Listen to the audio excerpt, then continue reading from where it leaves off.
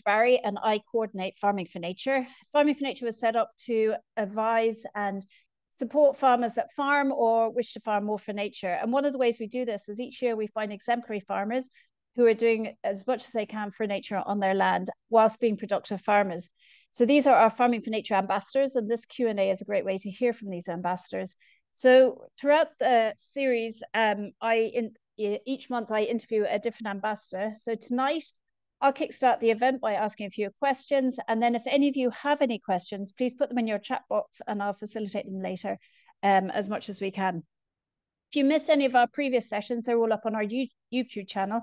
Or if you miss any of tonight, or you know of anyone that would like to see tonight's session, it will also be up on our YouTube channel by tomorrow. So on to tonight's event. We are delighted to have welcome two of our more recent awarded ambassadors. Justina and Liam Gavin have joined us from County Roscommon. Hi, guys. The Gavins run a mixed up farm in County Roscommon, but they also run Ireland's first, as far as I'm concerned, or as far as I know, organic drive-through in Carrick-on-Shannon, and they have a restaurant to add to their repertoire up in Strandhill in Sligo. So Justina and Liam, welcome and thanks for joining us. Thank you. Thanks for having us. So Liam, we might just start with you. As I mentioned, you manage a mixed up farm and horticultural farm. Can you just describe your own journey onto this farm? Yeah, so where we are now, we're on the home farm, which I would have inherited from my uncle, and that would have been around 40 acres. And we gradually extended that to approximately 150 acres over the last 10 or 12 years. And then we acquired another farm, more of a farmy farm in Roscommon, near Roscommon town, 4 Mile House, and that's more like a beef farm. And on the farm here, we have mostly suckler cows here because the land is a heavy clay soil. So I keep most of the cows here, and we have laying hens. We have about 200 laying hens that we rotate around the farm. And we have market garden then as well, which about 900 square meters of tunnels, and then about a half acre of outdoor growing space for salads for the restaurants and the little farm shops that are attached to the restaurants. We have a small number of sheep, but we tend to, if we need lamb, we will deal with local organic farmers for that. We're looking into some agroforestry at the moment. So I have contacted a couple of people and consultants, and so we're looking to get an assessment of the land to see what might work for us in this particular kind of environment here. On the other farm, as I said, it's mostly beef, finishing beef, and we do have about 10 acres of organic oats, and which we use ourselves. And we have around, so I think this year we'll have around 17 acres of red clover silage. And we're going to try 10 acres of the mixed sort of species grass that might go in where the oats were. So so that's kind of I'm mostly on the kind of production side, and I also operate we have a bakery, primarily an organic bakery. So we have a lot of products that are certified organic, and I would supply Justina's restaurants with the it's very hard to deal with with the bakery products and with the products from the farm. And so kind of that's my side of it. And we also have a production kitchen as well, and that supplies the restaurants with other things like the sauces and the chips and things like that to support the restaurants. So yeah, that keeps us busy. Wow. There's quite a lot there, and I'm not too sure why you didn't just stop at like hens or something, but it's amazing how you have rippled out. I'm sure there's always new ideas brewing, which is great. But just, obviously to take us through all the seasons would take us nearly too long, but it's springtime now. So can you give us an idea of what's kind of happening on your farm now with your livestock, with your animals? how many do you have people working for you? Do you have woofers on your land? What does it look like? What's on your Yeah. farm at the moment? So I have a part-time sort of livestock guy who comes in for a couple of hours each evening, and he takes care of the bedding and the feeding if there's anything to be done, and organizes the cattle, and if there's anything to do with the sheep. On the polytunnel side, we have someone who's employed more or less full time. And so she will be joined by somebody, at least one person next week, and then a second person, and just when the growing season kicks off. So the tunnels now are the sort of, it's all kind of happening out there. So the plan is there, and it's just we need a bit more help to get that organized. On yeah, the calving is I have a late calving. So because we supply ourselves, we can plan our own calving. So I do a really tight calving, sort of 4 to 5 weeks maximum if I can. And that started about a week ago. But I only have about 20 calvings this year. And on the other farm, just purely for acres scheme, we will have about 12 or 14 calvings over there. So I have the cows up near the house when they're calving, and I have them on camera. So we kind of keep an eye on things there. So yeah, we're pretty vigilant on that side of things. You have a good maternity ward on site. Mhm. Tell me, with the feed that you're producing, you were talking about your kind of your red clover silage, and then the oats. Are the oats, sorry, for your bakery, or are they for feed? Yeah, Or so how do you feed your animals, or are you reliant on any outside feed coming in? Yeah, no, we don't buy in any feed other than the organic layer pellets for the hens. So we find that they kind of need that kind of ration that has everything they need to keep them laying. That's really important. But we do supplement those rations with our own organic oats. So every day we make sure that they have a maybe 20% of what they get in feed is made up of our own organic oats. And And they're also out on grass, obviously, as well. So they're actually properly free range. Yeah. Yeah, so the tunnel moves around, and then the hens are always out unless it's raining. So so that works quite well. So yeah, so that's the kind of the feed. We do feed the cows. We just give them a little bit of organic oats. We try and feed the cows hay. That's my preference. Nothing scientific about it. So I much rather keep the cows clean, and so they're all dry bedded. They're all deep bedded in straw. We don't have slats, and I find that the hay keeps them really clean, really warm. And so we top them up a little bit. We just give them a little bit of oats just throughout the winter, and as they're coming up to calving, and we find that works really well. But that is one of the stipulations. I can't remember if Leah mentioned it, but both farms are certified organic with the Organic Trust. And one of the kind of organic regulations around animal welfare is that thing around housing, the amount of space the animals have, but also that they have these dry laybacks in the sheds rather than kind of being on slats. What percentage of slats? 50, the kind of the organic standard is 50%, but ours is 100%. So we just designed all our housing. They're all timber framed housing. They're all dry bedded, and they have designed so that there's a deep bed at the back. And we have fiber cement sheeting on the roofs, so we don't have any condensation. And we have never had any incidents of pneumonia on our home farm here. Interesting. And you're obviously not using any antibiotics, preventatives, or anything because of your organic system.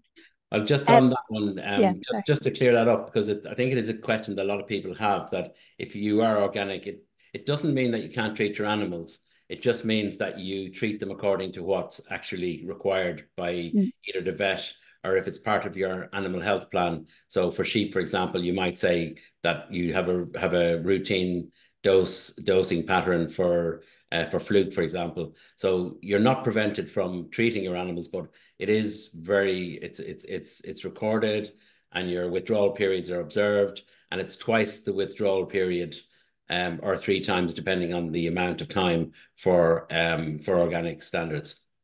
Interesting, yeah.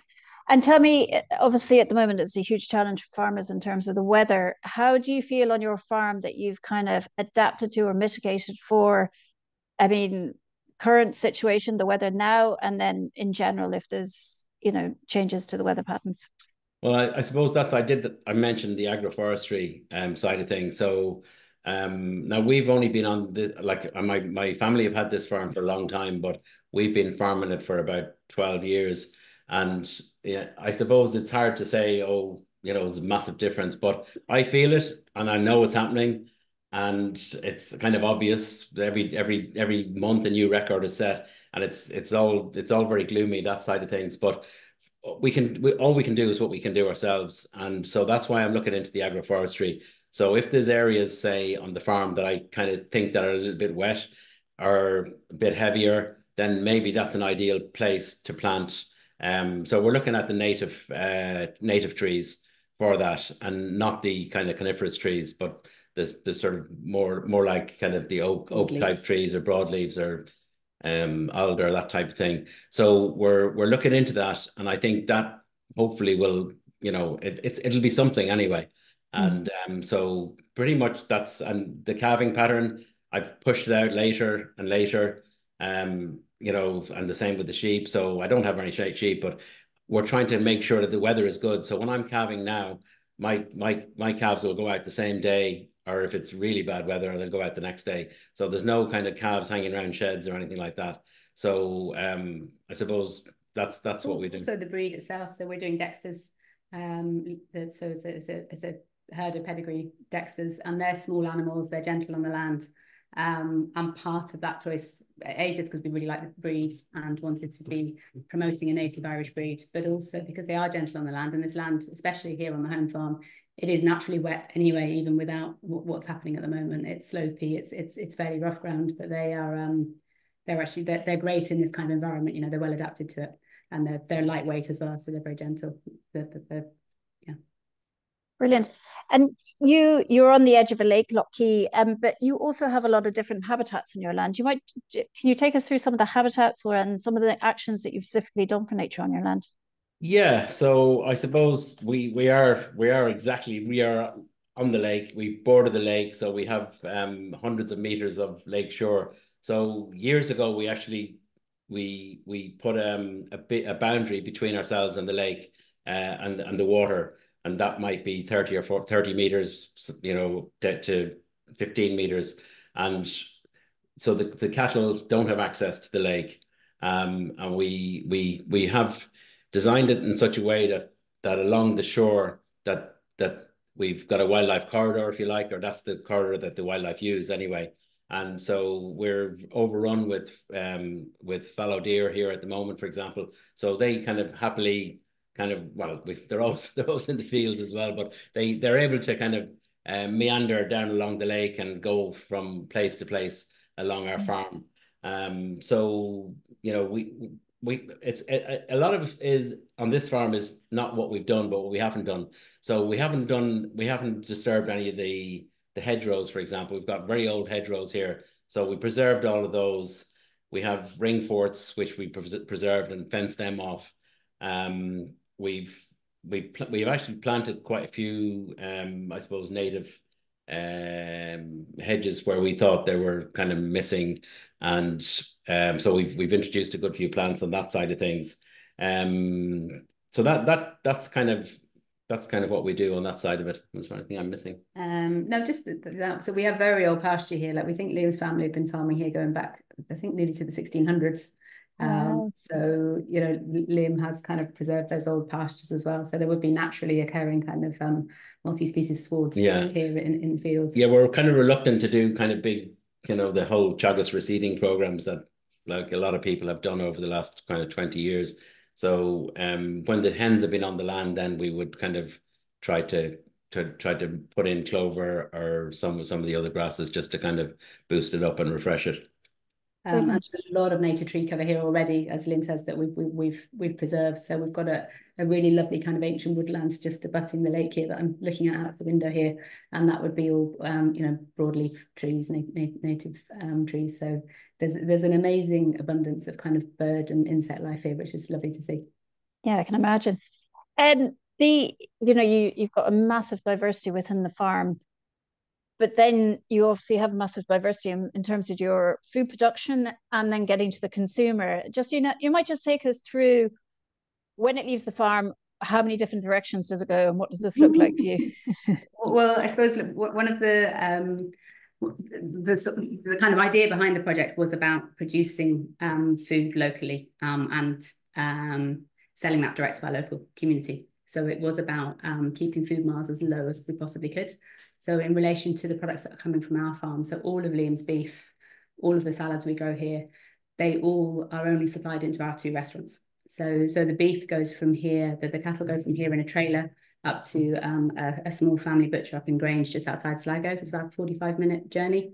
And then they come back in the fridge van, ready to supply into the restaurants. So but it's very small. Like Liam sending 1, sometimes 2 a week to the abattoir butchery.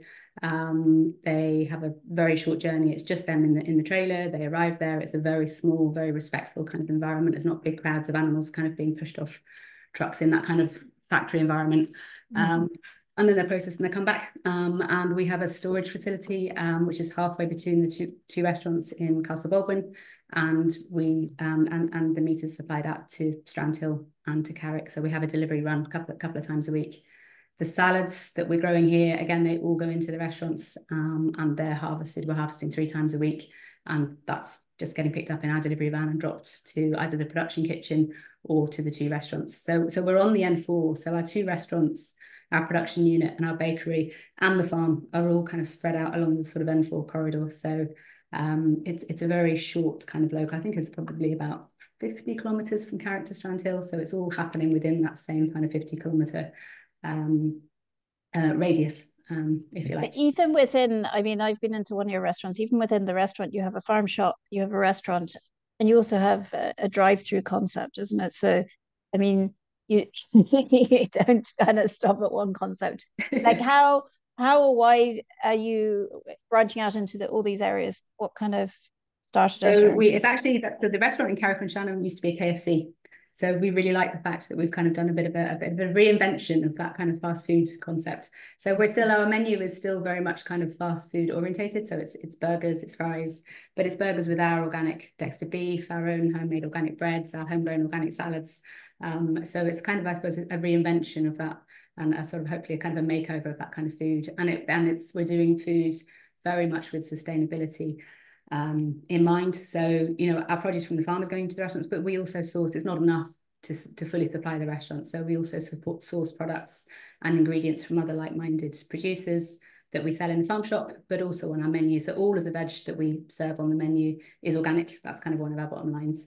And obviously there's a very short growing season here in Ireland, and there's no way we could produce all of that ourselves. One of the biggest challenges actually has been about kind of trying to balance what we can physically do with our farm and running a restaurant and people's expectations, I suppose. So people, they want a slice of tomato in their burger all year round. Tomatoes grow in Ireland from July to November, if you're lucky.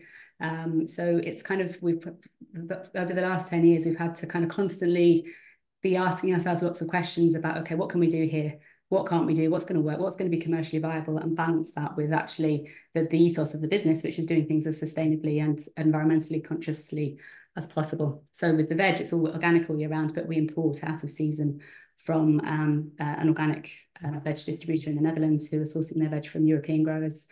But also one of the tenets of what we're doing is about this route to market for other people. So the restaurants are a route to market for our own farm, but they're also a route to market for other like-minded small producers as well. So we kind of think that works. Yeah.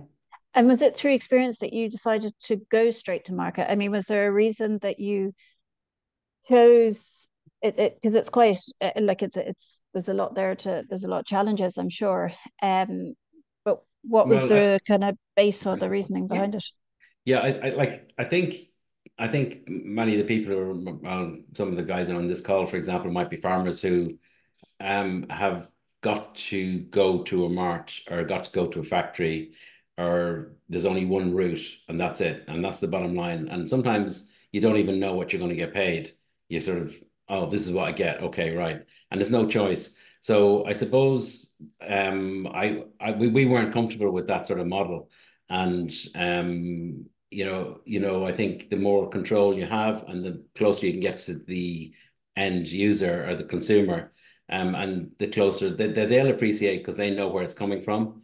They'll know what they're getting. They'll trust what they're getting, and then you can get a better price for that and make your business more sustainable, because the businesses that are supplying the factories are not sustainable. They're not. They don't stand up on their own 2 feet, and without the subsidies and without the payments that people are getting, then people wouldn't be doing what they're doing.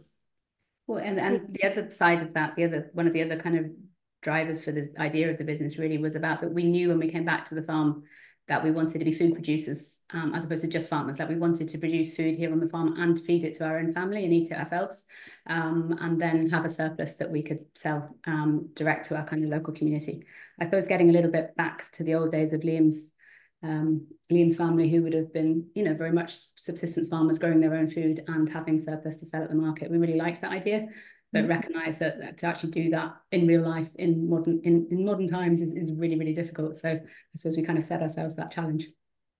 I think it's quite an interesting challenge as well, because there's a public perception sometimes, and I could be wrong, you're in the cool face of it, that organic is priced at a certain premium, but whereas you're also kind of crossing that over with fast food. So your consumers are, maybe slightly different to what people stereotypically think an organic consumer is. Am I right in saying that, or am I off? Yeah, absolutely. I think one of the really important things for us is that we wanted, and actually again a really tough challenge for us as a business, is that we wanted the food we're producing to be accessible.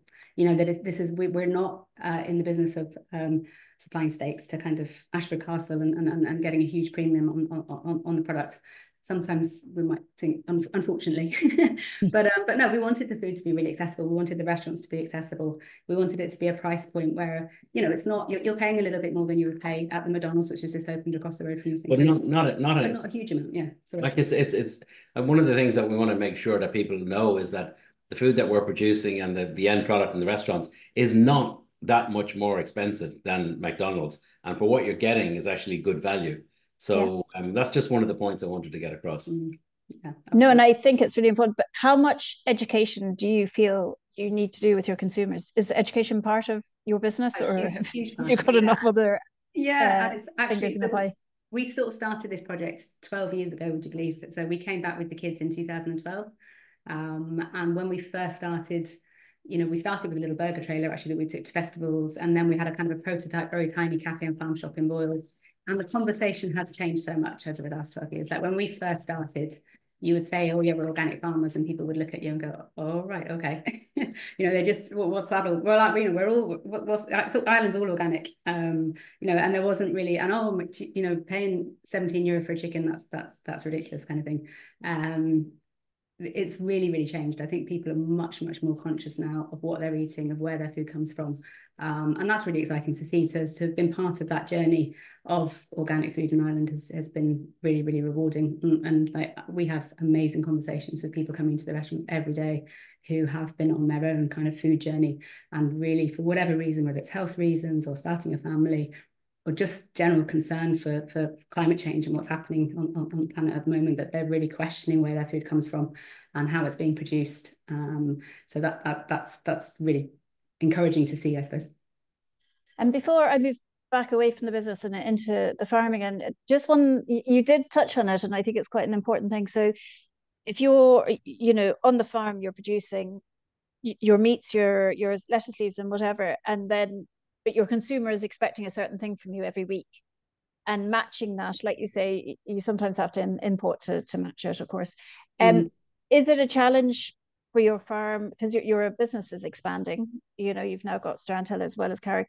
Have you found it a challenge to meet your demand of your consumers? Not really, actually. I think we knew to some degree what our production needed to be for the 2 restaurants. And so from the farm side of it, I was gearing up for that. And we have plenty of, we've got 120 hectares. And so we have the capacity to do quite a lot. But we also knew that we wanted to work with other local farmers. So so it seems to have worked out okay. Now, I'm not saying that's through any great planning or anything like that. We've been fortunate so that we seem to have I have a good pipeline, and you kind of have to plan in advance. So I'd have guys that I work with that I would buy their organic Dexter weanlings, for example, but they might be 8 or 9 months old when I get them, but I might keep them then for until they're 2.5, nearly 3 years of age. And so I have that pipeline coming. So far it's worked out fine, and we haven't reached that kind of critical capacity level on the beef. The polytunnels, we seem to have managed that okay as well. We have, we brought on extra capacity there when we opened the new restaurants. So we don't want to do everything. So we want to do what we do and want to do it really well. And we do want to work with other people.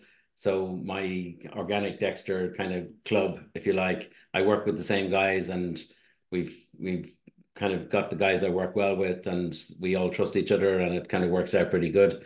So but it doesn't mean that, when we add on new things on the menu, that we don't source other things from other people. And that actually is where the challenge is. It's not so much in terms of our own production, like what we can produce ourselves in terms of Liam saying, the salads and the beef, we're at the right scale for that. Is when we're trying to source other products from other producers that you just hit really surprising challenges. So we started off, like I say, our vegetables are always organic.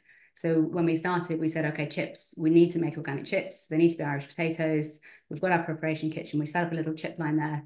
And then we went to try and buy Irish organic chipping potatoes. And actually, they don't exist in Ireland all year round. So we've had to make little compromises along the way, temporary compromises, hopefully, where there is perhaps just not the supply actually in existence in the country. So there aren't enough organic store potatoes to get you through from kind of the last season, kind of March, April, through to the next July, sort of late potatoes. You can't use, as we've tried and failed, you can't use salad potatoes for chips. So there's a good 4 or 5 months of the year where actually Irish organic potatoes just don't exist in the right enough quantity for us to make organic chips. So those kind of, so then what do we do? And those kind of questions have been a really, really interesting part of this project, because you're constantly finding alternatives, working out solutions. How do you not compromise on the sort of ideals you started out with, but you need the business to be viable, it needs to be sustainable, and people want really good chips, so you can't serve them. And there's not many fast food joints without chips, so yeah, let's be honest. Exactly. So that's been interesting. And how important, I mean, obviously when people are in your store or in your shops or whatever, they, you do kind of mention that you're organic and stuff, but how important is it to your business, do you think, that you also have a lot of nature on your farm, or that you're nature friendly or any of that? Or is that really, really important? I think a lot of the story that we try to tell in the restaurants is about where the food is coming. I think people, like I said, we have a lot of very environmentally aware customers, people who kind of seek us out because they can see that we share that ethos. So I think it's really important. But at the same time, the nice thing about the food is that it's really simple and has broad appeal. Like, everyone likes a burger. So I always tell a story about our one of the last days in our little restaurant in Boyle. We had a really busy Saturday where in the morning we had a group of 30 farmers who came in for breakfast, and in the afternoon we had a group of 25 yoga teachers. And it was really lovely that that the food has such broad appeal and the concept has such a broad appeal that actually there's the whole broad kind of spectrum of people that enjoy it, whether it's families, older people from all walks of life. So that's really nice to see. Yeah, it's kind of accessing, like you say, it doesn't necessarily have to be the Ashford Castle people, it's accessing. Yeah, and just another point, I suppose, we've talked a lot about organic, but like everything, we don't have everything. We're not this organic purists. It's just we have certain things that these are organic, but in terms of the restaurant, there are products that aren't organic, and our bakery, for example, as well. So a lot of the sweet things that we just can't get organic products. So, but we have certain certified organic breads, and so if people come to the restaurant, they shouldn't be afraid that it's all organic and it's all really expensive, and that's not the way it works. We're trying to do as much as we possibly can organic, and if it's not organic, then we'll question the provenance, or whether it's by welfare, or and if it's affordable. And if it's affordable, that's the thing, because people do need to be able to afford it as well. People won't, you know, we did again, another switch that we made early on. We started with organic chicken, and then we had to switch to free range because the price of organic feed for meat birds, it's, you know, it's gone through the roof. And there's actually not that many people producing. Can't get the supply. There's not many people doing organic meat birds in Ireland again. And so we switched to free range, and it just wouldn't have been affordable. We would have had to have charged like €20 for a chicken burger. And now we can charge £12.50 for a chicken burger. So it is that balance between what people can afford to pay, you know. And when you stick your chickens in, then do you kind of we only have laying hens, so we just of course we don't do meat birds. Excellent. So I'll ask both of you this question, but I'll start with you, Liam. If a farmer came to you and was looking for advice on where to start with considering going from field to fork, what were the main things that you would suggest from the farm side of things, and where to start? Oh God, what to look out for? I would say don't do it. Okay, fair enough. Are you crazy? No, I suppose I wouldn't be able to help myself. I'd say, where are you based? Who is your market? Where have you got somewhere where there's enough people to buy what you're thinking of? Have you got a premises where you can sell this stuff from, and is that rent viable, and is it a good location? They're actually really key questions, because, you know, most farmers are really, really smart guys, and they're very versatile, and they're very resilient, and they can produce. And no worries about guys being able to produce for the enterprise. But the real I think a part of that, they'll have no problem with that. And they shouldn't be afraid of the other side, but the other side is important. What the location has to be right, and the concept, and how that's engineered, and how that's executed. And that definitely, farmers should not be afraid of it, but it just has to be thought through, and the boxes have to be ticked. Because, you know, one of the things, I went to courses when we first came back and from the UK, and like butchery courses from Teagasc and all this. And basically, I was like, what the hell is going on here? It was farmers being told that they can't do stuff. They were told, you're a producer, you good lad yourself, you keep producing, don't you worry about this butchery side of things. We'll sort that, you know, get a butcher, he'll do all that for you, and you know, get the professionals. But actually, you know, I was there to learn about it. I was there to know how to do it. I was there to learn how to employ someone, and so I knew what to tell them to do.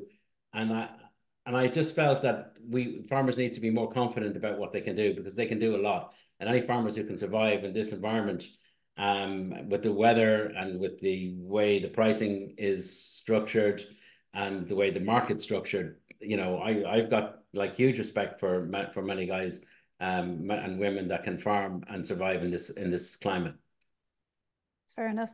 And Justina, what would your kind of main things to consider more on the business side of things? So people have a product, they potentially have a good butcher, or if it's needs that or whatever, taking it to the next step, what do you think is important?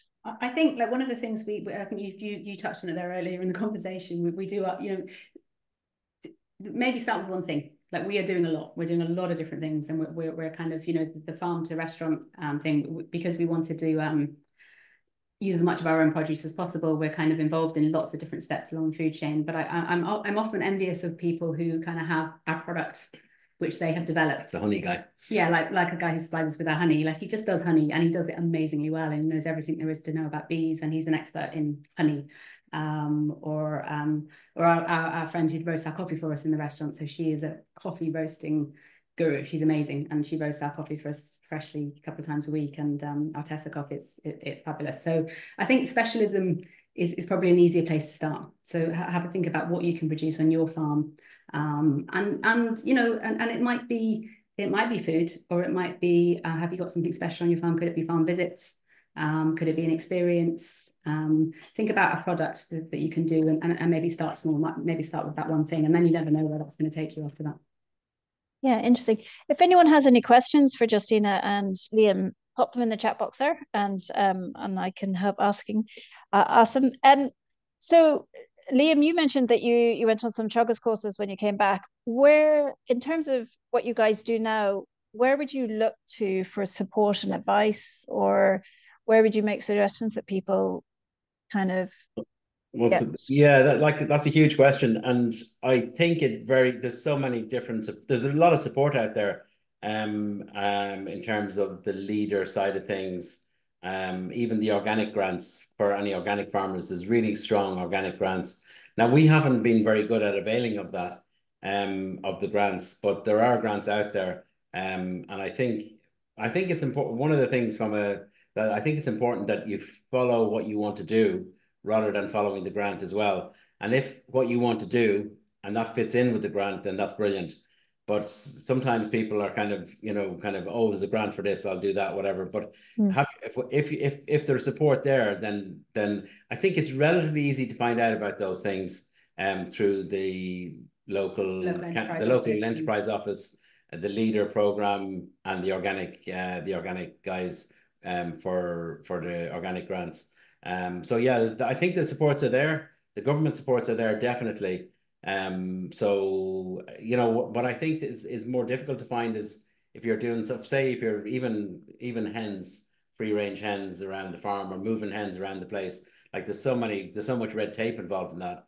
And then, and there is no one kind of place to go for that. You just have to talk to different people who are doing it. And that's what I find works well, is pick up the phone, send someone an email, ask the question to someone who's already doing it and doing it pretty well. And normally people are very happy to help. And I've always been happy to help anyone who's contacted us, within reason, and to spend 20 minutes on the phone and say, look, don't do that, or, they'll probably do it anyway. But, and so there's the people who are already doing it, are doing something similar, finding out about their journey and how that worked. Yeah, that's really good point, I think. And like, I know that Farming for Nature, we offer a mentorship program, and it's been probably our most successful program, is that kind of farmers going onto other farmers' land and giving them a hand or whatever, Sorry, Justina, what do you think in terms of good places for support and advice? What you're saying there, and I think networks like that, like Farming for Nature, the Organic Trust as well, kind of looking up, and social media. Actually, I was going to say your question around starting a business. Social media is such a huge opportunity that wasn't really there 10, 15 years ago. And, to get on social media and to tell your story and to tell the story of the product. And it's actually really easy now to make contact with your customer base in a way that it wasn't when we were young. Yeah, no. So, if you're not a social media expert yourself, then if you have a member of the family that is, one of our daughter is great on TikTok, for example, become familiar with that as a tool. I was just going to say that Liam said, Leader has a food initiative. There's a whole tranche of funding there for food program, for food projects. The organic farming scheme, there's a kind of capital investment scheme for on farm and off farm organic processing if you're in organic farming. And then Fulcher Island at the moment have that's a good one, yeah. There's a big tranche of funding there which has just opened up. They're actively looking. I think the deadline is June for people who have ecotourism type projects. They're really, really excited about on-farm accommodation, sustainable accommodation, the kind of lodges and cabins, that idea. So there's a lot of funding available right now. Are you moving into this area too? There you go. So, maybe to be considered. Yeah. So I've rarely been on a Q&A. In fact, I don't think I've ever had a Q&A where there's no questions, because I think you're covering everything. So so we haven't had any questions yet. So if anyone has any questions, please pop them in. So just the last few questions for me. What have been your main challenges along the way? What have your big learning, what are your big lessons that you've learned on the farm, say, and then we can go on to the business more side of it. I think the big learning on the farm for me, I suppose, has been do what you can do well. So, and do it really well, and if you can do it to a bit of scale and have the right equipment or the right housing. So when we started off first, we would have had we experimented with free range pigs. And I really, really enjoyed having the pigs, and organic pigs. Yeah, they were fantastic. But just the management of the pigs, and to do pigs well, you need to do them in numbers. So if when you need, a good number of sows, and if you have a good number of sows, then you're into that management of those sows, and they have to be done really well, and you can't afford to not have sows in pig, etc., etc. So do the things you can do really well, and have the right equipment and the right housing, and try and do it to a little bit of a scale. Mm-hmm. And what do you think, Justina? What were the main challenges that you've come across? I think similarly to what Liam's talking about there is we started off very, very ambitious. We had a kind of an idea that we wanted to sort of do everything and try everything. And I think maybe just kind of tempering, not biting off more than you can chew, really. Keeping it really focused, starting small and kind of. How's that working out for you? Building gradually, yes. It's great. It's really amazing. So we've had a few questions coming in here. Mary Cannon's asked, very interesting talk, amazing achievement to have so many enterprises. Can I ask how many people you employ and how do you manage that? Justina, maybe you? About 65 at the moment across all the different businesses. Yeah. Okay. So and how do you manage that? It's kind of fun and challenging. So people is the kind of best bit about what we're doing, but it's also the hardest bit, because that's 65 people who that need support. They need to know that if they're doing what needs to be done, they need to be making a contribution. So kind of managing all of that can be challenging. The 65 people have other stuff going on as well. It's not the job. So it's full on. I mean, I think that we really enjoy it. So both of the restaurants we have a kind of a senior management team that are really strong, and we're really lucky to have them on board. So that to have that, and it's taken us a while to get that structure right. It's and communications then. So we're kind of multi-site. So we use technology quite a lot as well. So we have a kind of a Microsoft Teams for the business where we can we'll talk to each other. We use various apps. So we use something called Basimply to kind of manage payroll and manage time cards and all that kind of stuff. So there's a bit of technology underpinning it all as well, to kind of just manage that number of people and that many conversations that go on in the business every day. Yeah, no, it's really important actually that make sure that the bulls aren't juggling too much and that you can get help like that. Here, Amalong has asked, thanks for the talk so much so far. What would you say is your main source of income, and would the farm be self-sufficient without the restaurant? Income, what is that? So income, would the farm be self-sufficient? I suppose between the payments that the department that we get, I suppose the farm would be making a little bit of money, and I don't think the farm would be that much different, except we wouldn't have the income from possibly as much on the market garden side. But I think the farm would be the same. We would sell our beef through some other, the Brave Herders, or through ABP Nina or something like that, and get an okay price for it. So we have an income from the bakery provides an income as well. So I'm not sure if that question if the restaurants weren't there, we'd have the farm, and the farm wouldn't be a huge income, but it would be positive, I think, and the bakery would be positive as well. And what breed are the organic pigs? Well, we don't do the pigs anymore, but they were mixed breeds, with with some commercial strain in them, like Duroc, mostly Duroc, or. But when we started out, we had two really lovely breeding sows. We had a Tamworth called Dolly and a Berkshire called Rosie, and that's where we started. And the first, so that was when we didn't even have a shop or anything. We were just kind of finding our way around the farm and getting to, kind of learning the ropes, I suppose. But the first piglets that we had on the farm, that was a really exciting day. Yeah, the pigs were fantastic, but it's very hard to manage them on heavy clay soils. Yeah. Yeah, and that's what I was going to ask, is why did you move out of them? But it's kind of more what your farm could offer. We kind of experimented with them, and if we were going to do them, I knew we would have to do them on a bigger scale, but it just wasn't viable. I think they work well in an arable rotation, and we wouldn't have had the land at that time to do it. And even now, we wouldn't do it on the other farm because I know you'd have to do it to scale, and we wouldn't be able to afford to do that with the price of organic feed, and with it wouldn't have worked. Fair enough. Heather Gem directly messaged me, but I think she meant message everyone. Looking back, if you wanted to change anything you had done, what would you do differently? Wow, that's a really good question.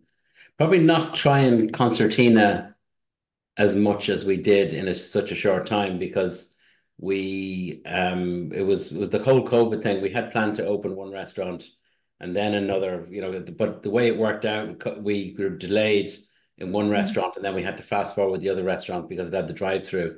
So we ended up doing way too much within like 3 years. We've got like two fully kitted out restaurants. The design of them, the design of the brand, we've got the restaurants open. We've got to hired 65 people, and we've got our bakery up and running. We've got our production kitchen up and running. We've got the farm kind of systems up and running. All the tech and all Justina systems for the restaurants and the finance side of it, like all that within 2.5 years, was totally ridiculous. Well done. Seem to have managed to pull it off. Liz McCauley has asked a few questions, so I'll start with the first one. So this is super interesting and impressive. Thank you. Did you start out with certified organic for the market garden specifically, or did you decide that it would be beneficial to go to organic afterwards? So no, we kind of came with the idea that we wanted to be an organic farm. So that was part of when we moved back to the farm, we sort of knew that was the road we were. She's talking about the market garden. So organic farm in general. So we were already organic when we actually started the market garden. So it was always going to be organic. Yeah. And then is supplying the two restaurants enough in terms of the market for the market garden, or do you rely also on the farm shops? Actually, most of what we're producing in the market garden, so we're really only growing salads, herbs all year round, and then in the summer we do a selection of vegetables, tomatoes and cucumbers and courgettes and beans, that kind of thing, just to have it in the rotation. All of that veg actually we only really sell in the shops. And then the salad we sell in the shops. We do salad bags in the shops, we do kale, we do spinach in the shops. And then we also, the salad goes into the kitchen as well for the burgers and as the base for our kind of bowls of salad. So what was the question again? So the restaurants is enough. Yeah, exactly. So it's between the shops and the shops are in the same building as the restaurant. They're all on the same site. So everything that goes from the market garden goes either to the shop. Yeah. Sometimes we get gluts of things, and the hens are very happy to munch through most of it. Yeah, fair enough. And also her final question, I'd like to know how you've found the acre scheme so far. I think it's great when someone gives you money. So we got a check there for both the acre schemes for both Justina's farm and my farm. So for us it was kind of a no-brainer, because we have ticked the rare breeds livestock box, and we both have a riparian kind of zone that was suitable for that. So for very, very, very little work that we were able to, I had to move some cows over to Justina's farm at the start, but for not too much work, we were able to tick a lot of boxes for the acre scheme. So I'm not going to argue with it. Yeah, fair enough. Paul Ford has asked, do you see any land deficiencies that there is, where there is minimal artificial fertilizer? Yeah, look, if you're not doing something, then farming organically will take its toll. We have a lower stocking rate. I think on Justina's farm we go between 1.7 to 2 livestock units per hectare, and on our farm here, which is a bit heavier and lots of woodland and all that, so it's probably less, a good bit less than that, so less than 1.5. So we have our composted farmyard manure, and so that's the kind of the biggest thing that we have, and we lime fairly regularly, put out limes, and I have my own kind of little grazing kind of craziness that I do, but I don't know, it's a sort of a bit of regen, and it kind of works okay. So I kind of leave the cattle in. I don't put them in until the grass is quite high, and then I take them out pretty quickly. And there's always trampled, so it seems to work and it seems to regenerate itself.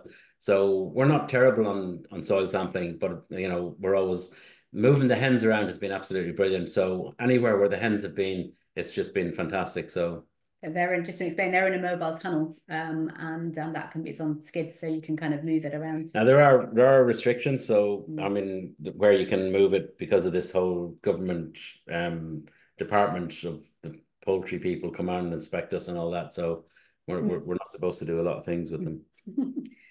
Fair enough.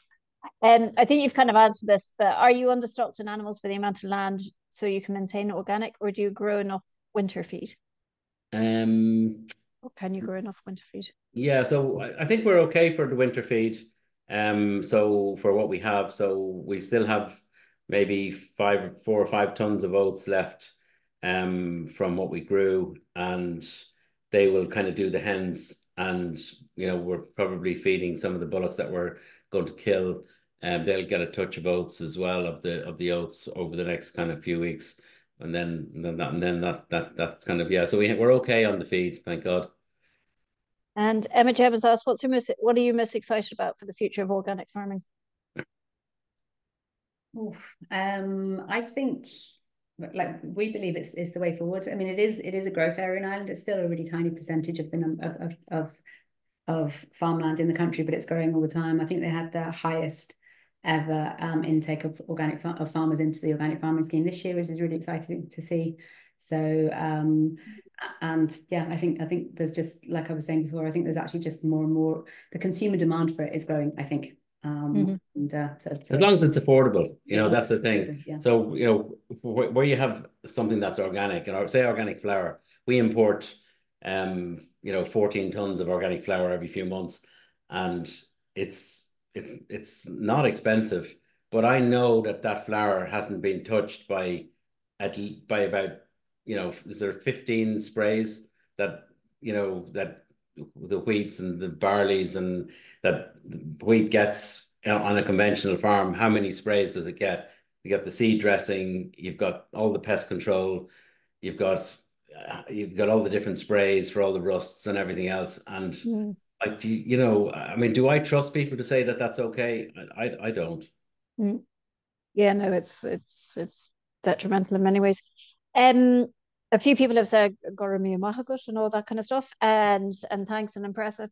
And Mary Cannon has said she missed the name of your restaurants, and they're called Honestly in Carrick-on-Shannon and in Strandhill, isn't it? That's where people can visit you. Kitchen.ie is the website. Oh yeah, and so people can find you on social media on the Honestly